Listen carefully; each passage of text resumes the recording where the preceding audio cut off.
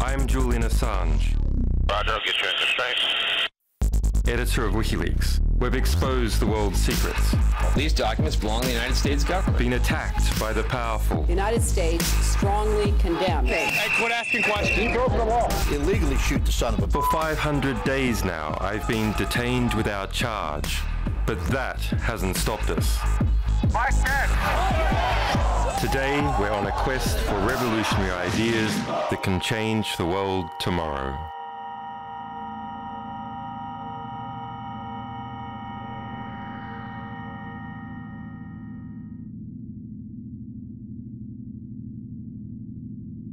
This week, I am joined by a guest from a secret location in Lebanon.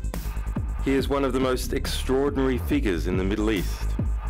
He has fought many armed battles with Israel and is now caught up in the international struggle over Syria. I want to know, why is he called a freedom fighter by millions and at the same time a terrorist by millions of others? This is his first interview in the West since the 2006 Israel-Lebanon war. His party, Hezbollah, is a member of the Lebanese government. He is its leader, Hassan Nasrallah. Are you ready? I'm ready.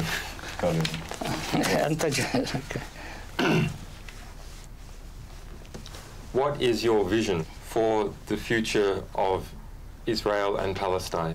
What would Hezbollah consider victory? If you had that victory, would you disarm? The state of Israel is an illegal state.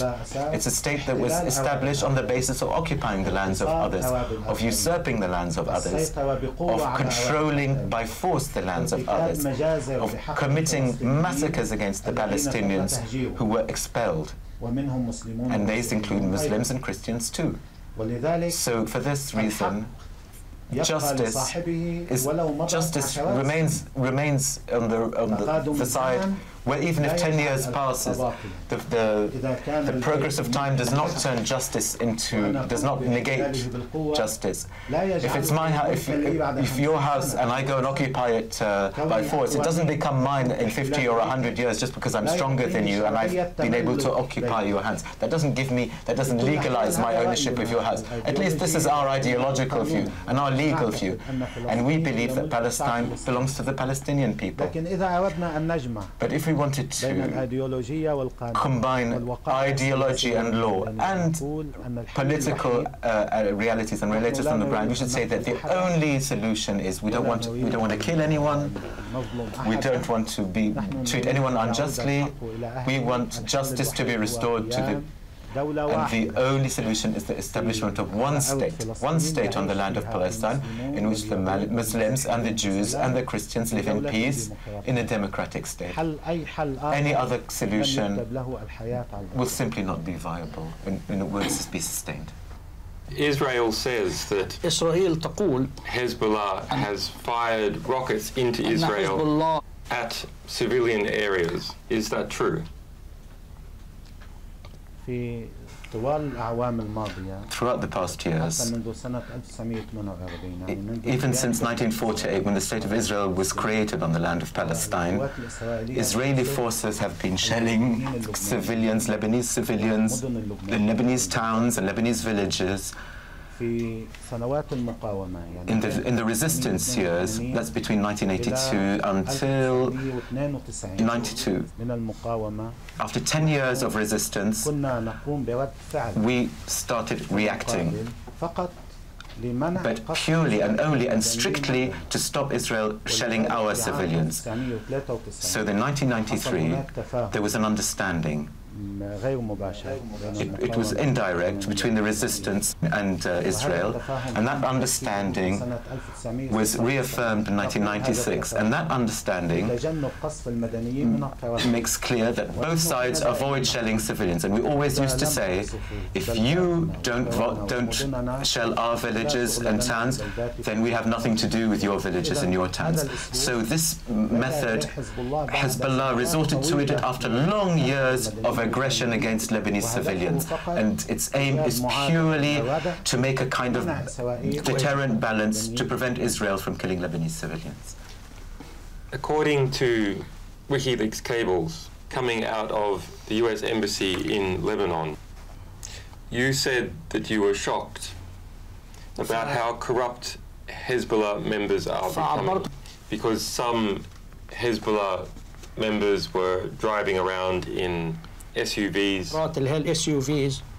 wearing silk robes, ويرتدون الحرير, buying takeaway food, ويشترون الأكل التيك أواي الأجنبي. Is this a natural consequence of Hezbollah moving into electoral politics within Lebanon? First, what they said about this phenomenon is not correct. This is part of the rumours that they wanted to use to discredit Hezbollah and distort its image. This is anyway part of the media war against us. You know, they talk about us, they say that we operate, you know, mafia organizations and drug trafficking organizations around the world, which, even though in our religion and in our morality, this is absolutely one of the biggest bans and something we fight against. They say a lot of things that are baseless, and I would want to affirm to you first that this thing is not correct. Secondly, what they said recently, I say it is just a limited phenomenon, and the reason for it is that there are some, you know, rich families which in the past were not supporting Hezbollah or supporting its line or its ideology or its program. You know, after 2000, when the resistance in Lebanon and Hezbollah is a main component of the resistance, when they managed to liberate South Lebanon, that was seen as a kind of miracle. It created a great shock in Lebanese society, because how could a small group like this just stand for 33 days facing the biggest, the most powerful army in the region without being defeated? So there are groups in society which started considering themselves pro-Hezbollah or supporters of Hezbollah, and they come from, you know, a wealthy background that live a life consistent with their financial capabilities. So, you know, you know, they say this phenomenon moved to Hezbollah, but it's not true. I say this really confident, and with the information I have available to me, this is not really a phenomenon that is there that needs to be remedied. Why have you supported the Arab Spring in Tunisia, Yemen, Egypt, and other countries, but not in Syria? Clear reasons. First, originally, as in principle, we don't want to interfere in the affairs of Arab states. This has always been our policy. There have been developments in the Arab world, have been very serious and very important, to an extent that nobody, no movement, no party can just not take a position regarding them. In Syria, everybody knows that Bashar al Assad's regime has supported the resistance in Lebanon, supported the resistance in Palestine. It has not backed down in the face of Israeli and American pressure. So it is a regime which serves the Palestinian cause very well. What we call for in Syria is dialogue, is a reform, and for the reforms to be carried out, because the alternative to that, because of the diversities inside Syria, because of the sensitivity of the situations in Syria, the alternative is to push Syria into civil war, and this is exactly what America and Israel want for Syria. Saeed, over the weekend, over 100 people killed in Homs, including a journalist I had dinner with a year ago, Mary Colvin. I can understand your logic in saying that we should not just destroy a country for no purpose, and it is much better to reform a country if possible. But does Hezbollah have a red line? If there are 100,000 people killed 1 million people killed. When will Hezbollah say that that is enough? From the beginning of the events in Syria, we've had constant contact with the Syrian leadership, and we've spoken as friends, giving each other advice about the importance of carrying out reforms. Right from the beginning, I personally found that President Assad was very willing to carry out radical and important reforms, and this used to reassure us regarding the positions that we took. At more than one occasion, publicly, I used to give speeches and say this exactly. And in my meetings with various Lebanese and Arab and other political leaders, I used to tell them the same thing, that I am confident that President Assad wants reform, and he will carry out reforms, realistic, genuine reforms. But the opposition has to agree to dialogue. I'll say more than this. This is the first time I say this. We contacted even elements of the opposition to encourage them and to facilitate the process of dialogue with the regime. But these parties rejected dialogue.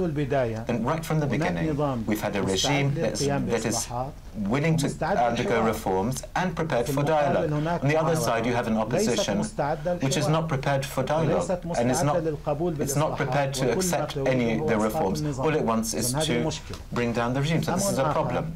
Another thing, what's happening in Syria has to be, we have to look at it with two eyes, not just with one eye.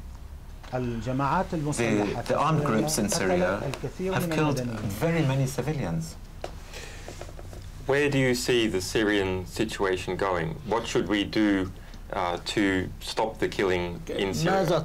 You have spoken about dialogue, and dialogue is very easy to talk about. But are there practical measures to stop the bloodshed occurring in Syria? In the previous question, there's something I didn't mention, but I'll add it to this answer. There's certainly states that offer money, that provide weapons, which are encouraging fighting inside Syria. And some of these are Arab countries, and there are non-Arab countries as well. This is from one side. There's a very serious issue as well, which is confirmed, and we all heard Dr. Ayman al-Zawahiri, the Qaeda leader, when he called for fighting in Syria, to arms in Syria. So there are fighters from Al Qaeda who have arrived in Syria, and others that are following them from various countries, and they are trying to turn Syria into a battleground. The countries that provide weapons and money would be able to get the opposition groups that they're supporting to sit down at the table and resolve things politically. I said this a few days ago, that certain Arab countries are prepared to have 10 years to go into a political dialogue with Israel for tens of years non-stop, despite everything that Israel did in the region, but they won't give 1 year or 2 years for a political, or even just a few months for a political solution with Syria. And this just doesn't make any sense, and it's unfair. Would you be willing to mediate between these opposition groups and the Assad regime? People trust that you are not an agent of the United States or Saudi or Israel, but will they trust that you are not an agent of the Assad regime? If they can be convinced, will you accept to broker the peace? The experience of 30 years of Hezbollah's life proves that it is a friend of Syria, not an agent of Syria. You know, there have been periods of Lebanon's political life during which our relationship with Syria was not good. We had problems between us. There were problems between us. And now those who used to benefit from the political and influence of Syria and Lebanon, they are now the ones who are opposing us, whereas we used to be under pressure from Syria. Look, we are friends, we're not agents. The various segments of the Syrian opposition know that, and all the political forces in the region know that as well. We are friends.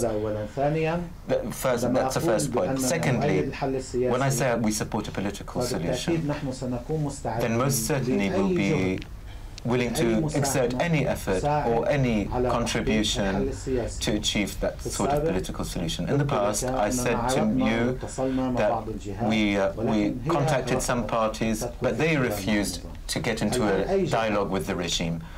So any group that wants dialogue with the regime and would like us to be go-betweens will be more than happy to mediate. But we are asking others to make their efforts to create a political solution. I believe that these opposition groups would find Hezbollah's role more credible if you said to the Syrian regime of Assad that we have a red line. Is the Syrian regime free to do what it wants as far as Hezbollah is concerned, or are there some things that Hezbollah will not accept? Yes, for sure. I think that President Bashar al Assad has red lines, and that our brothers in Syria have red lines, and we reaffirm these red lines that we should all abide by. But the problem is that there is fighting going on, and accordingly, when one side retreats, the other one advances. So long as the doors to a political solution are slammed closed, then this is going to continue, because even if one party retreats, the other one will advance. Tunisia has declared that it will not recognize the Syrian regime anymore. Why has Tunisia taken this strong move to disconnect itself from Syria? I believe that the position that was taken in Tunis or elsewhere was based either on incomplete considerations. I won't say incorrect, I would say incomplete evidence. Of course, there's even mistaken, incorrect information which was presented to Arab and Western governments when they were told that the regime is going to fall just within a matter of weeks. So a lot of them wanted to be partners to this anticipated victory. I don't conceal also my belief that perhaps the reason for some of these positions taken, because the young new governments are faced tough tests, and they believe that now is not the time to start getting into arguments with the US and the West and things like that, and it's better to appease them and go along with them in a lot of these issues. You have made an international media network.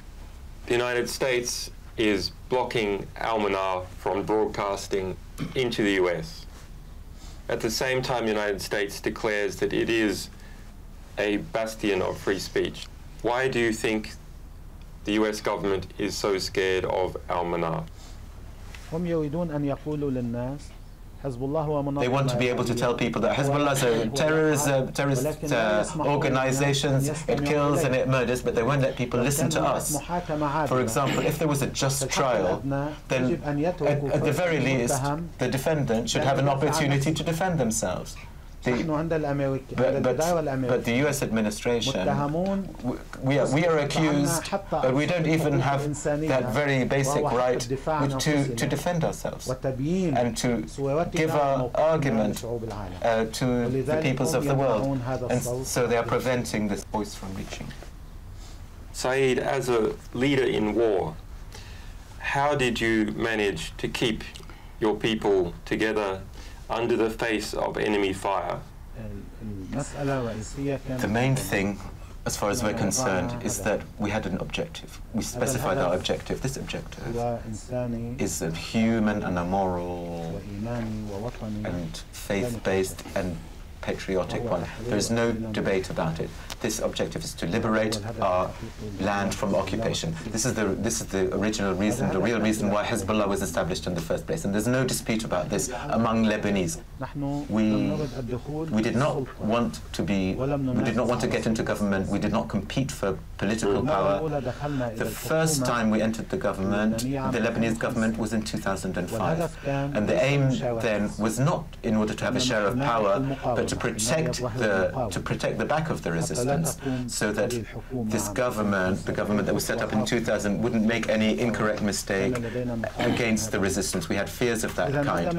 And so when you have an objective, a correct objective, and I make it my priority, and I avoid all other rivalries. For the sake of this objective, then I can keep everyone close together and cooperating to achieve this objective. And until this moment, we avoid getting involved in internal squabbles as far as we can. You can see there are many, many issues in Lebanon about which there are huge arguments and differences.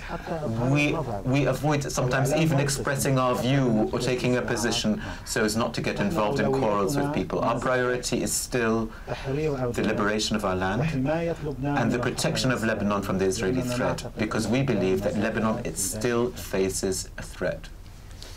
I want to go back to when you were a boy. You were the son of a greengrocer. What was your first memory as a boy in this home in Lebanon?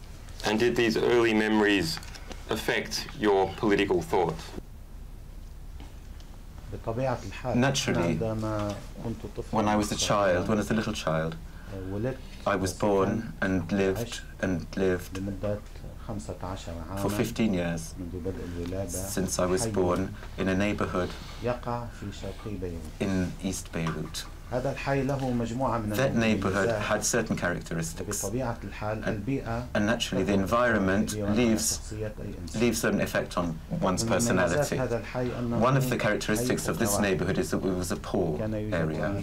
It used to have Muslims, Shia, and there was Sunni Muslims, there was Christians, there were Armenians, there were Kurds, and also there were Lebanese and Palestinians as well, both.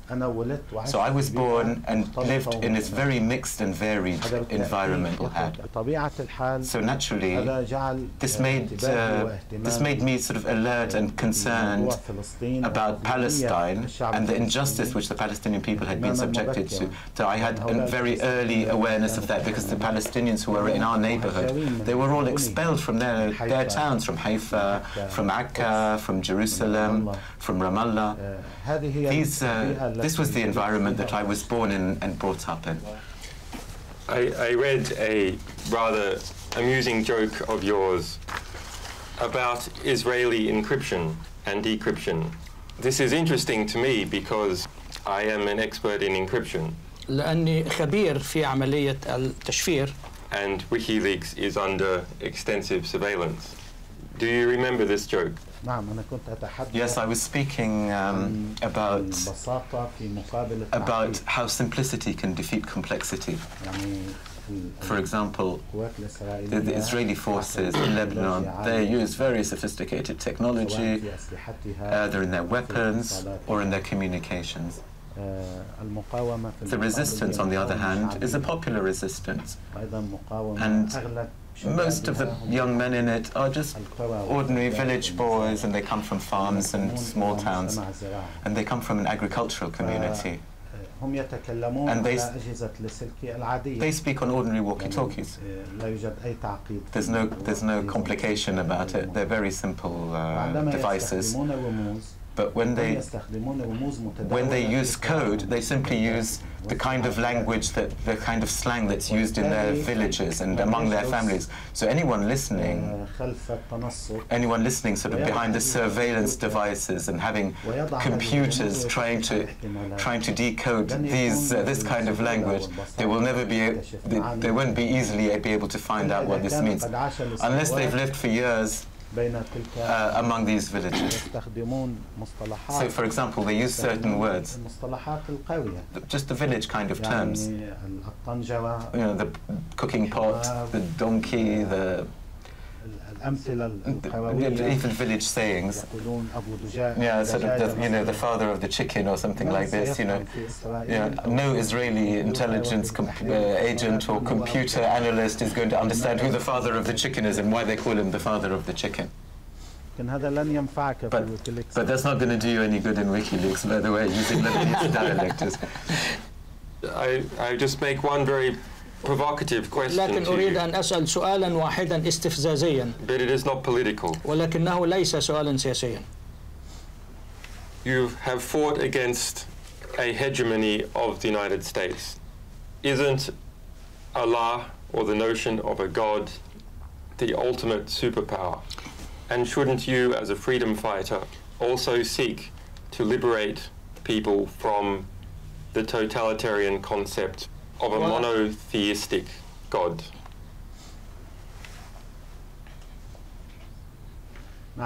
We believe that God Almighty is the creator of this existence and of human beings and of all creatures. When He created us, He gave us capabilities. He gave us these bodies. He gave us psychological and spiritual capabilities. We call it instinct.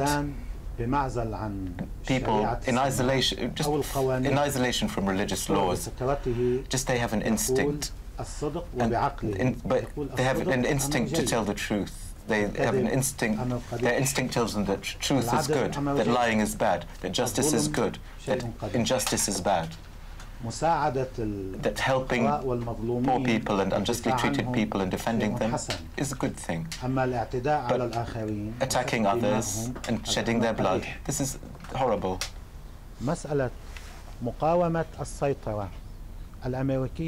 The issue of resisting American hegemony, or resisting occupation, or resisting any attack against us or against our people, this is a moral issue and an instinctive one and a human one. Now God also wanted it like this. So in this sense, moral and human principles are consistent with the law of the heavens, because the Abrahamic religions did not come up with anything that contradicts the mind or contradicts the human instinct, because the creator of the religion is the same as the creator of the humans, and the two things are totally consistent. Whenever, in any country, even if in a house or in a country, if there are two leaders, that's a recipe for ruin. So how could the universe last for billions of years in such beautiful harmony and have more than one God? If there was more than one God, it would have been torn to pieces. So we do have the evidence. We don't fight to impose a religious belief on anybody. The Prophet Abraham was always in favor of dialogue and showing evidence, and we are all followers of that Prophet. Thank you, Sayyid Hassan. نشكر سيادتكم يا سيد نصر الله. That's great. Thank you. Thank you. These are the interpreters. أحب أشكر المترجمين. المترجم المختبر. شكرا. أهلا بكم. شكرا.